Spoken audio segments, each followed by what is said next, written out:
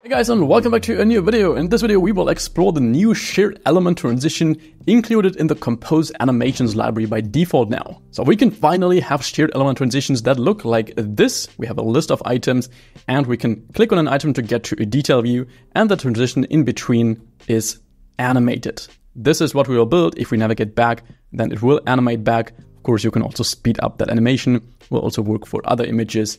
So I think a very cool look, and definitely something that will make your app look more high quality if you have such a list and detail screens. Also, this is now the last call for anyone interested in my Android premium courses, especially the new bundles. Tonight, the 25% discount will expire and all prices will rise again. So if you're serious about Android development and you want to learn the industry relevant skills, link in bio. One thing that I've already done is I've included 2 images here in our drawable folder, and I would recommend you to do the same. You don't have to use the same images as I am. If you want so, you will also find them on my GitHub repository, which I'll link down below. But in the end, you just need 2 images as a demonstration here. And then before we can actually use this new shared element transition API, we need to include the proper dependencies. So right now, it's included in Compose version 1.7.0 alpha 7. So it's still an alpha dependency we have to explicitly include here. We can do so by opening our Gradle scripts, opening our version catalog, and then here we can duplicate one of these Compose dependencies or just paste those that I've already added on GitHub. So these 2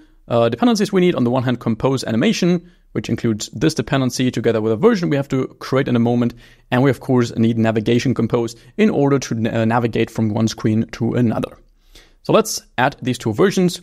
On the one hand, Compose Animation, which is the version 1.7.0 alpha 7. And for the navigation compose dependency, we're going to use version 2.7.7. We can then synchronize this and also add these new defined dependencies to our build.gradle file. So let's open that here, module app, scroll down to the very bottom. And here we want to add implementation, libs, Android X, compose.animation. And on the other hand, we have a libs, Android X, navigation.compose. Synchronize this again, and now we are ready to get started with coding and using this in our app. Let's close these 2 and get back into our Kotlin plus Java file folder. And in here, I first of all want to create a little list screen and a detail screen just with very minimal setup so we can test the transition between these 2. So in our root package, let's have a list screen. Will be a normal file, and in here we can create a composable function called list screen. On this list screen, we will pass an on-item click lambda, which will on the one hand give us access to an integer and a string. So the integer will be the drawable resource ID of the image we clicked on, and this will be the text next to it so that we can animate both of these, because the next screen actually needs to know which element, so which composable on our screen animates to which. So here we can say unit. We can then define our drawables here just as a static list, just as a little demo, where we first have a drawable Kermit1 in my case, and Kermit2, you of course replace that with whatever images you have. This example will, by the way, also work with as many images as you might have, because it should of course work for every single item in the list. Then, as for most list screens, we will start off with lazy column in order to display all of our items. We can give this a modifier of modifier fill max size to just fill our whole screen. We can add some vertical arrangement spaced by 16 dp just to add 16 dp of spacing between each item. Alt enter to import dp. And let's also add some content padding of padding values 16 dp so it doesn't look that cramped. Then inside this lazy column, we're going to have an items index block. So we get a reference to both the item we loop over here and the index of that icon, of that item. So the list we want to loop over is our drawables list, so the list of resource IDs. And then we get each index first of all, and then the corresponding image resource ID that belongs to that. We can then show these in a row. So just like here, we show this as a demo so you see what I'm building. We have a row of items. On the left, we have our image and then the text right next to it. So let's have a row, make it fill the whole width of our screen, fill max width. And this will also be clickable, since if we click on it, we want to perform the transition. Here we say on item click, we pass in our RAS ID and our text of that specific list item, which we can create here by just saying, okay, that's item plus the index. Here we say text, and then we don't have any more errors. Inside that row, we will now put our image. We can use a painter in order to load an image from our resources, where we say painter resource, pass in our res ID we get from the lazy column. Let's ignore the content description here, and we need to give it some sort of size. We can do this with a modifier. Modifier, we say the aspect ratio of that image is 16:9, so 16 divided by 9f, and then we give it a weight, so a relative width of our row.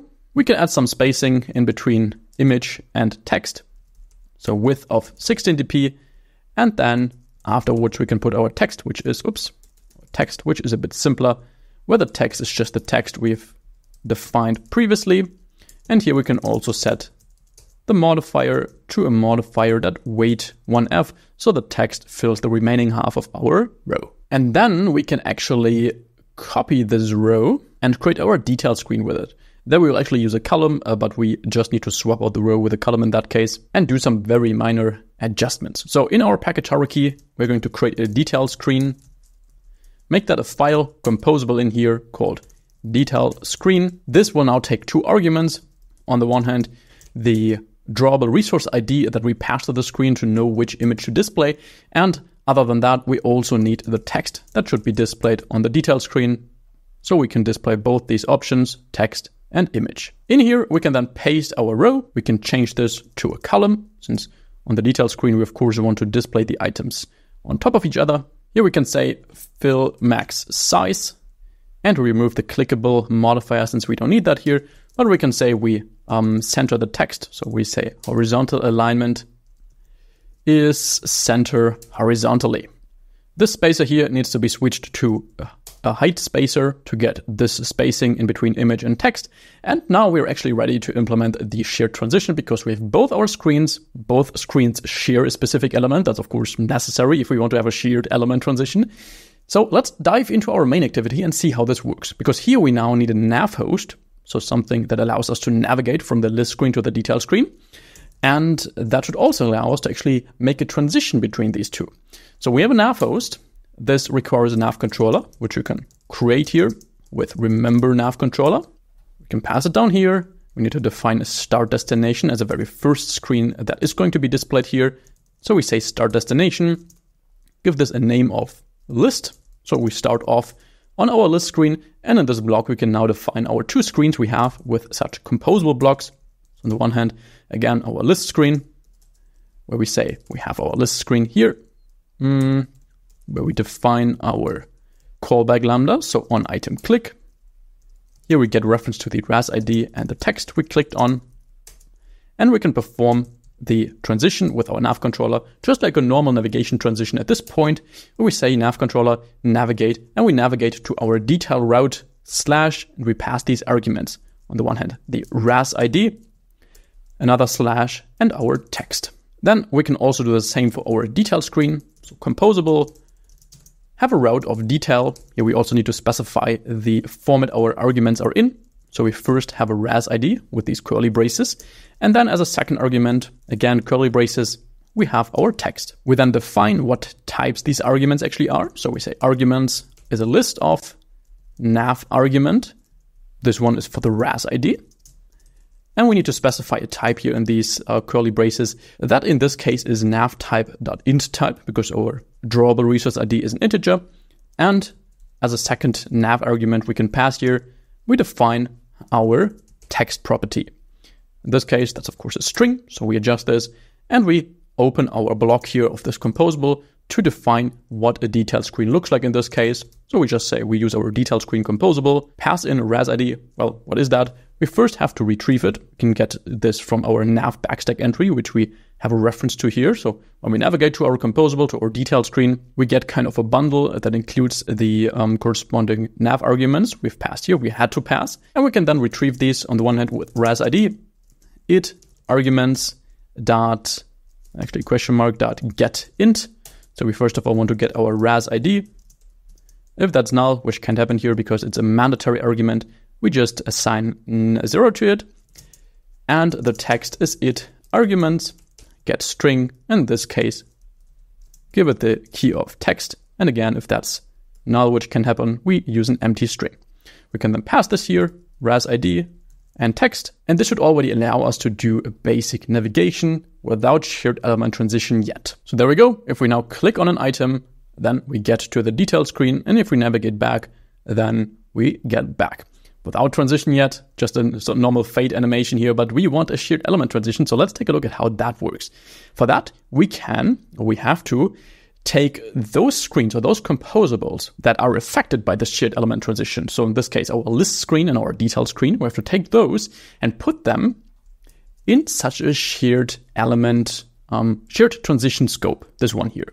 So this is a new composable that is introduced. It is experimental, so we have to opt into this API. So I'll enter on this name, opt into this, and then the error is gone. And then we can take our two, our reference to the nav controller and the nav host, move them in here. And now inside this shared transition scope, we get a reference to this shared transition scope, which gives us access to a special modifier that allows us to perform the transition and to define how the transition actually should look like in the first place. So if we are inside here, we have access to modifier shared element, but if we are outside the scope, we don't have access to that anymore. So here we don't have a shared element modifier. And now what we need to do is we pretty much need to add such a modifier to every single shared element that we want to include in our animation and define how that should work. And in order to do that, we actually need to add this modifier on the one hand to our image here, because we want to transition the image, and on this text, because we also want to transition this text.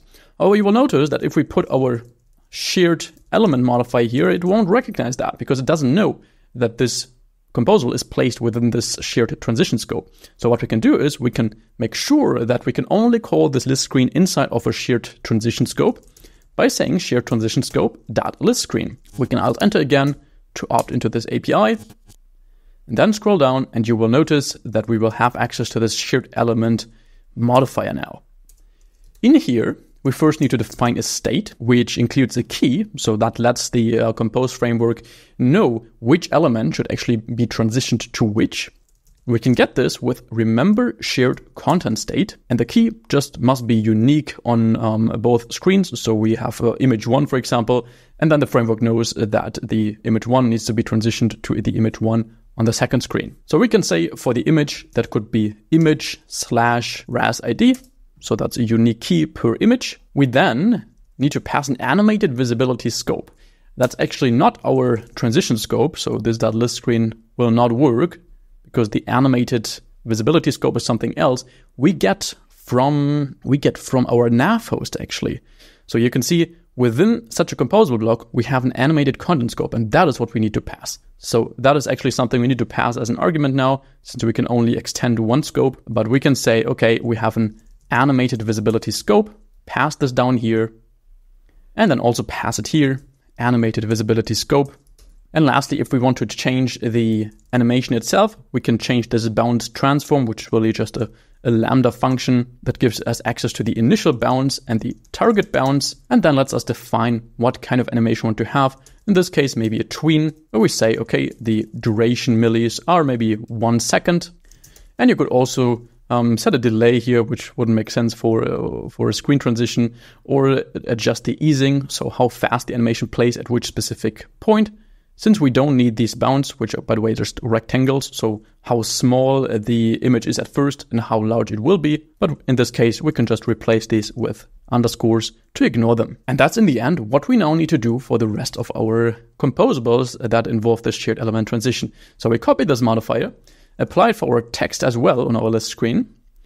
Here we replace the key with text / and we add our unique text property to just uniquely identify a specific text on our list, and the rest can stay as it is. And the same we now need to do on the detail screen as well. So in here, we want to pass an animated visibility scope. We want to extend the shared transition scope.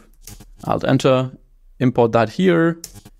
And then for our image, we paste the shared element modifier.